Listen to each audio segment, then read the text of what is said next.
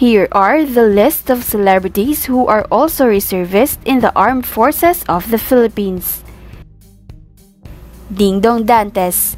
Year 2006 when Dingdong Dantes trained to be a Marine reservist and renewed his enlistment in the year 2017. At that time, he holds the rank of Master Sergeant. But just recently, the Kapuso actor has been promoted from the rank of Master Sergeant to Lieutenant Commander of the Philippine Navy. It was his wife, Kapuso actress Marian Rivera, who was with him at the donning of the rank ceremony at the Philippine Navy headquarters.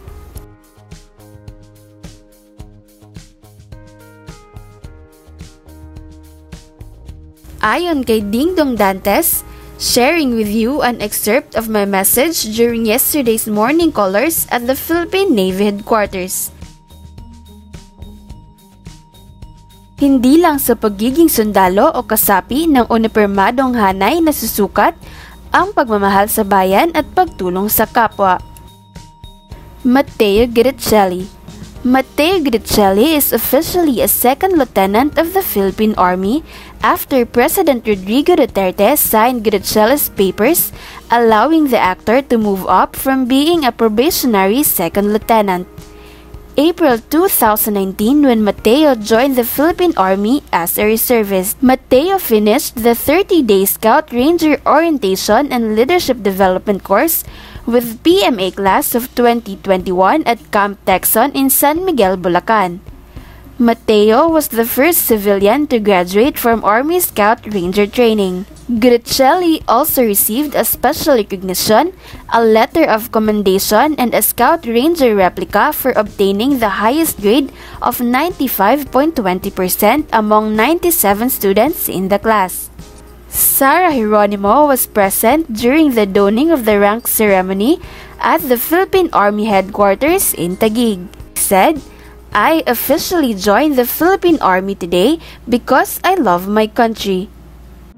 It is beyond the uniform. It is all about willingness to serve the country and being prepared for any eventuality." Gerald Anderson. In the middle of his ghosting scandal with her ex-girlfriend Bea Alonzo, Gerald officially joined the Army as a reservist after completing a 3-day military training course. The Kapamilya actor completed a soldier skills orientation training in Camp Texon, San Miguel, Bulacan, which makes him part of the Philippine Army Reserve Force. Binahagi naman ni Gerald Anderson ang naranasan nitong hirap sa pagtitraining. Ayon pa sa kanya, 3 days of the hardest training I have undergone.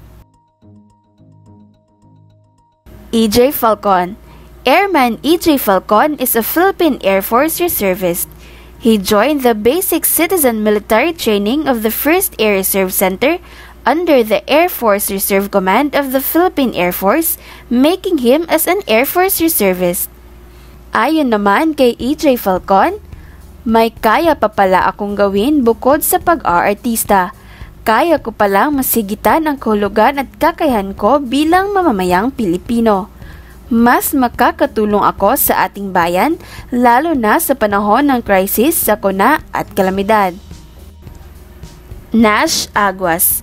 Like Gerald Anderson, Nash also completed a soldier skills orientation training in Camp Texon, San Miguel, Bulacan. After completing the 3-day military training course, Nash took to his social media to air his thoughts and his training experience. Binahagi din ni Nash Aguas ang hirap na naranasan nito sa 3 araw na pagtitraining. Ayon pa sa kanya, mahirap is an understatement to describe training both physically and mentally.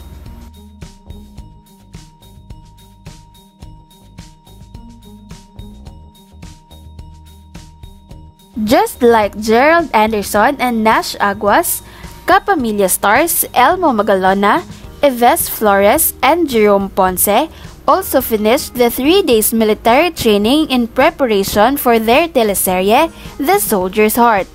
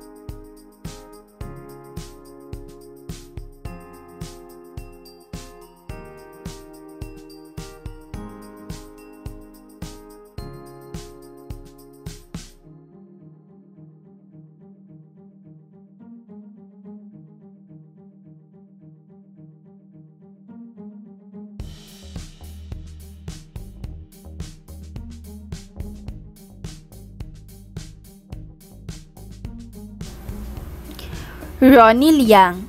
Ronnie Liang also ranks as a second lieutenant in the Philippine Army. After becoming a pilot, Ronnie Liang also is now serving the Philippine Army. The singer-actor finished his military training last February 2020. Apart from taking the mechanized infantry operations training to gain more knowledge about being a reservist, Ronnie also took courses on battle drills, armored vehicle defensive driving, and raid mission training. Ronnie Liang said, "I volunteered to join the Army Reserve to support the armed forces of the Philippines and to serve my country. It was a humbling and life-changing experience. It made me love my country more."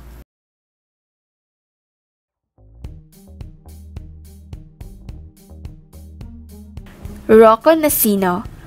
Kapuso actor Roco Nasino was enlisted as Petty Officer 3rd Class in the Reserve Force after graduating in the basic citizen military training conducted last year. He is currently assigned at Naval Forces Reserve National Capital Region under Naval Reserve Center.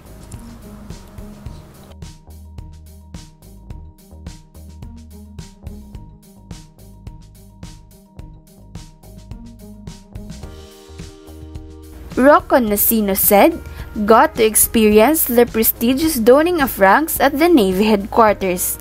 This has ignited a feeling of greater love for my country as our officers take time to recognize our efforts in serving our country."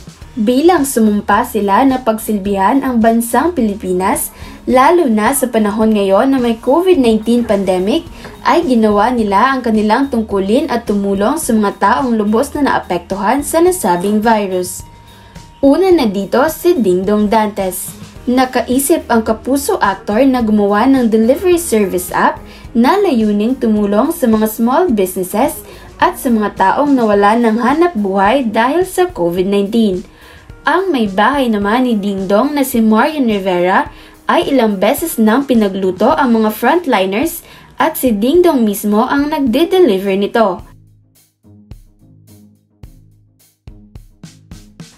Si Matteo naman sa tulong ng Landers Philippines ay nagkaroon ng fundraising at nakalikom ng 4 million pesos. Ito ay para mabigyan ng mga relief goods ang mga pamilyang higit na nangangailangan at naapektuhan ng dahil sa COVID-19 lockdown. Si Ronnie Liang naman ay sumugod mismo sa kalsada at tumulong sa Philippine Army upang maiwasan ang pagkalat ng COVID-19. Sa mga checkpoints naka-assign si Ronnie Liang. Si Gerald naman ay napiling tulungan ang mga frontliners. Nagpatayo si Gerald ng quarantine tent sa iba't ibang hospital. Layunin nito na tulungan ang mga COVID patients lalo na dahil overcrowded na ang mga hospital ngayon. Ang mga quarantine tents din ay para sa mga doktor at nurses na kinakailangang ma-quarantine.